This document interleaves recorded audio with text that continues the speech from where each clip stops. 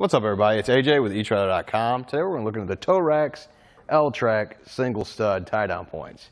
These are going to be great for mounting them on your trailer and getting those points that you wouldn't necessarily have a good tie down. You can see this one kind of has a wall, so you wouldn't be able to run the strap through here around this top bar like you could on the front.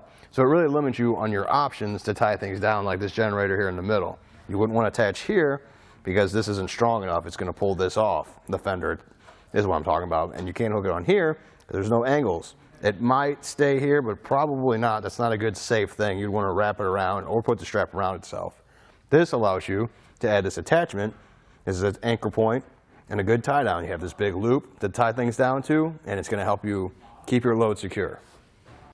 So I'm going to remove the anchor point. This is sold separately. You're going to need this to slide in here to actually tie things down. But today, we're mainly going to talk about the single stud here. The thing that's nice about this is it's very versatile, so you can kind of put it in different places and you don't have to worry about taking up a bunch of space like a track would. Like, you could buy smaller pieces of track, but it would take up this much and you don't necessarily need that or want that. These can fit in places that those tracks can't and don't add on to your trailer. So this one's right here, takes up very little space, it's low profile, it's not going to get in your way, but it's going to be there when you need to tie stuff down. It's also made out of aluminum, so you don't have to worry about the elements causing issues. It's not going to rust or corrode on you once you permanently mounted it to your trailer or wherever you put it. You can put it inside too and it won't be a problem, but out here it's also not a problem. Now, it might get scratched up as you use the attachment. We saw a little bit of that as we slid the anchor point in. There's a few scratches in there when we use that, but that's also one of those things you're probably going to slide it once and leave it in place. I can't imagine you taking it out too often and because you're just going to lose them. I'd rather leave them in place where they are right there. Now, I'm going to be honest, not a huge fan of the way the studs work. I like the track better. I'd rather have that strip of track here, and in the track I think works a lot easier to put things in there and take them out. This one, sometimes it slides in just fine, sometimes it fights you a little bit, and that's the same on all four of these. And it's not a big fan. I'd rather just put the track on there, the one that's not tapered that'll fit here on the rail or on the side of the rail. And it's out of the way anyway, so it's not going to be a problem. And you can easily put more of those attachments in there for different options to tie stuff down. That being said, though, I think it is a good option for somebody that doesn't necessarily want a bunch of tie down points. You want pinpoint tie down points. So that's this one here, there, there, there. It's taken care of, takes up very little space on your trailer. So it is a good option for that. That's pretty easy to install. Let's check out how we did it. First thing you want to do before you get installed is figure out where you want to put the single studs at.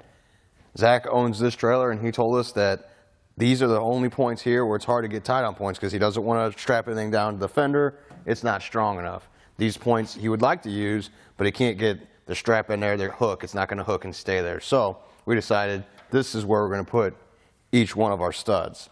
So setting it here in the middle of the rail, make sure there's no overhang on it. I'm going to mark the holes.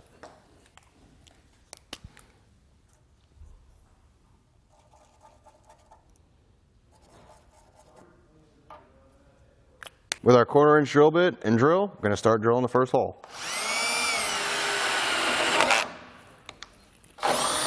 Now, with our holes drilled, went ahead and dropped our bolts in there and added our nuts underneath, and that's what's going to hold it in place. The hardware is not included, so you have to find some of your own. And you want to make sure that it sits in there nice and flat, because any portion of the screw that sits up or the bolt that sits up can catch this and won't let you use accessories. So a good way to test it is we're going to use our anchor point. And it slides right in, snaps in nicely, so we can push it in there really easily, pull it out really easily, and go right through really easily. So that means you installed it right. So you saw the install wasn't that bad. You just need to drill some holes wherever you want to install them. In this case, we added some way better anchor tie down points to the trailer that weren't available before, so they'll be way easier to tie down that heavier equipment on the trailer. Well, thanks for hanging out, and I hope this helped.